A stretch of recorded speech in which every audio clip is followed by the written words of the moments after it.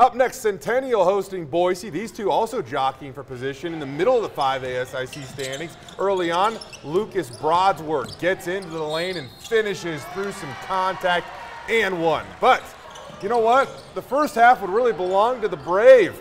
Muriani Shani saves this one from going out of bounds. It winds up in the hands of Whit Miller, who lays it in. Shout out for Shani's hustle. And then in the second quarter, Miller inbounds the ball. He gets it back and buries the triple from the corner. All of a sudden, Boise led by 11. That's when this happens.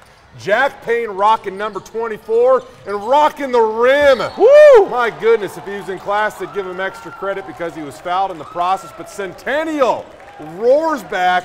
At least that's what Twitter is telling us, to win this game. Good win for the Pats.